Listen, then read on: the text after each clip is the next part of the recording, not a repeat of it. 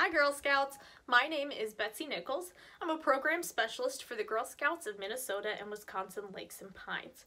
I work out of our Duluth office in Duluth, Minnesota. This video is part 1 of 4 for the Brownie Think Like an Engineer challenge. Today I will be guiding you through the first design challenge in the series, which is building a helping hand. Have you ever been in a situation where you needed to reach something and you were just too short to get there?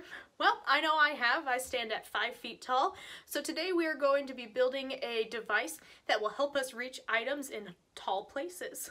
But first, let's get started with the Girl Scout Promise and the Girl Scout Law. On my honor, I will try to serve God and my country, to help people at all times, and to live by the Girl Scout Law. I will do my best to be honest and fair, friendly and helpful, considerate and caring, courageous and strong, and responsible for what I say and do, and to respect myself and others, respect authority, use resources wisely, make the world a better place, and be a sister to every Girl Scout. Great! So, like I said before, we are going to be making a device that we can use to reach tall objects that we normally couldn't. So we need to figure out what we're going to build these reaching devices out of. So some suggestions for things that you could build these reaching devices out of. You could get some paint stirrers or thin slats of wood or thin pieces of cardboard. You could take some cardboard together, brass fasteners or short pieces of wire, tape, scissors, rubber bands or elastics, string, paper or plastic cups, toothpicks, wooden skewers, and a paper and pencil for your designing. So I'm going to round up what I can find around the house, and I want you to do the same. And just make sure that before you take anything that you have permission to use it. And just remember that the list that I just read from is only a suggestion. I know that I don't have all of this laying around my house, and I don't expect you to have it either. What we are doing right now is the creative process, and we are going to use our imagination to make what we have available to us work for us. So I'm going to round up some supplies, and you should do the same too. Okay, I am back. I am in my kitchen where I have placed an empty box of Girl Scout cookies up high on my cabinets. I cannot reach them, so we are going to get that down, and I'm going to get it down with my team of supplies. So I have empty grocery bags, I have some washi tape, I have colored pencils, I have scissors, I have tiny little hair ties, some big hair ties, and then my big find is my hair straightener, which I have left unplugged, but I'm thinking these will be some great tongs for the grabbing portion. So I am going to build my helping hand reaching device. Why don't you take a moment to construct yours, and we will meet back when we are done.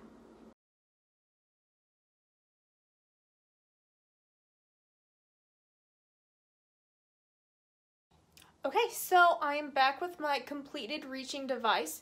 This is what it looks like.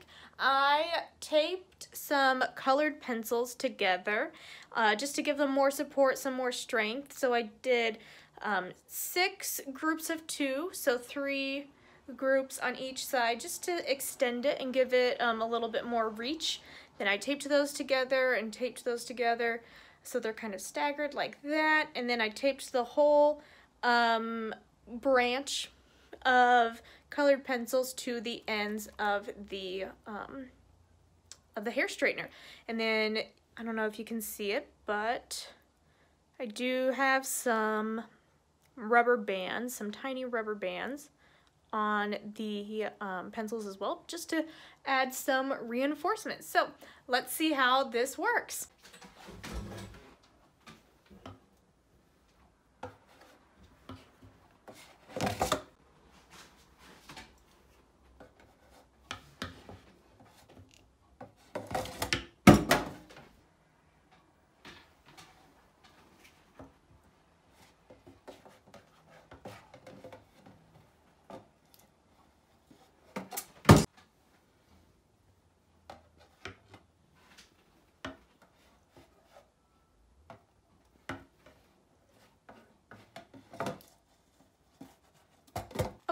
So I wasn't very happy with how things were going, so I made an adjustment to my reaching device, and I added a bag to the colored pencils to try to catch the box on its way down. So I'm gonna give that a try now, and we'll see how that goes.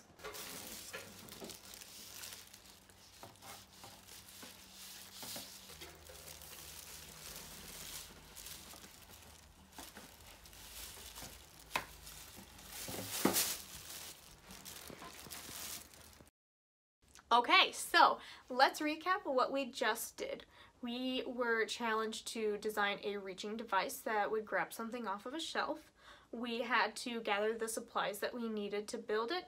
We had to design our reaching device, build it, and then put it to the test. If your experience was anything like mine, you probably had to do a couple different tests before you got yours to work, and that's okay. I hope you saw that I had to make some changes to my reaching device. At first I didn't have the bag on at the end of the tongs, and I realized that while I was trying to pull the box down, it kept falling, and I didn't want that to happen, so I added that grocery bag to catch it if it started to fall, and I really liked how that turned out. So what I did there was I thought like an engineer. Engineers are people with big imaginations who they look at a problem and they think about how they can solve it, and they think about what materials that they have to solve the problem, and then they keep trying over and over again until they're happy with the results. And that's what we did today. So we are going to continue to think like engineers for the next 3 weeks as we go through this journey together. And I'm so glad that I had the opportunity to work with you on this today. And let's end with the Make New Friends song, and then we'll do a little friendship circle to end things out. So sing it with me. Make new friends, but keep the old. One is silver and the other's gold. A circle is round, it has no end. That's how long I want to be your friend. Good night, Girl Scouts.